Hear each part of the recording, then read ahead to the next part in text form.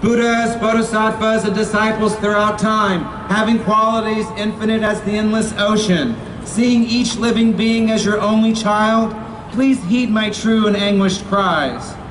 Buddha's teachings dispel the pain of existence and denial, spread happiness and prosperity throughout the world.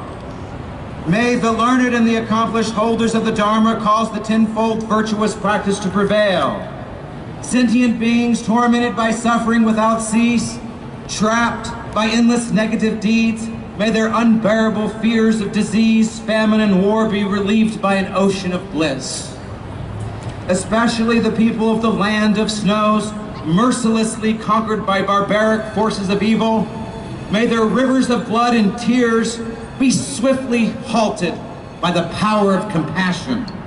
Those who are driven mad by the demons of negative emotion, bringing ruin to all by their reckless actions, may such beings learn what to embrace and what to abandon, and finally meet with true and loving friends. May the object of my most heartfelt yearning, complete freedom for all of Tibet, be soon realized, and may we be swiftly granted the good fortune to enjoy the joyous celebration of spiritual with temporal rule.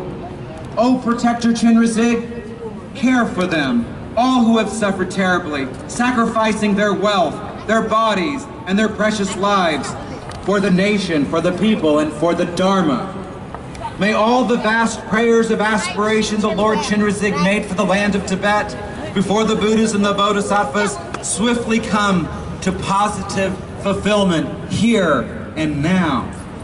Through the profoundness of the interdependence of all things, of appearance and of emptiness, and through the power of the compassionate three jewels and the words of truth, and through the strength of the infallible law of cause and effect, may this, our prayer of truth, be unhindered and swiftly fulfilled. Written on the 9th day of the 8th month, Iron Mouse year, 1960, by the Buddhist monk Tenzin Gyatso, His Holiness the 14th Dalai Lama.